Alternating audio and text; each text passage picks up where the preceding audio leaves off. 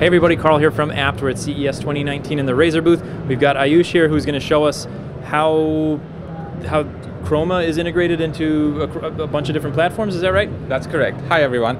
So I'm going to show you here NanoLeaf canvas panels, generation 2 enabled with touch inputs. What this allows us to do is to configure each individual panel to different functions using Synapse.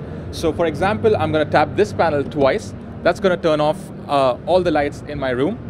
And when I tap another panel over here, that's going to start playing music and an audio visualization across all my connected devices.